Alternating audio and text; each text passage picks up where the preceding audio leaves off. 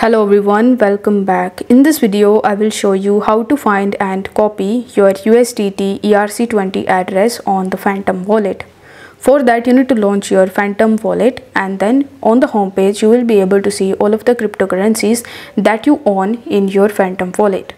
Now, as we want to get our USDT based on the ERC20 address, you need to tap on the receive button on the home page, and here you will be able to see Ethereum address. So you just have to tap on the copy button in order to copy it, and now you can use this address in order to receive your USDT based on the ERC20 address in your Phantom wallet.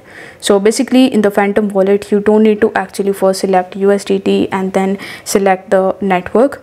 In your Phantom wallet, you just have to simply copy the ERC20 network, and you can use on any of the exchanges in which you have USDT, and then select the ERC20 network to get your USDT in your Phantom wallet. I hope this video was helpful, and if it was, then don't forget to like this video and subscribe to the channel. Thank you so much for watching.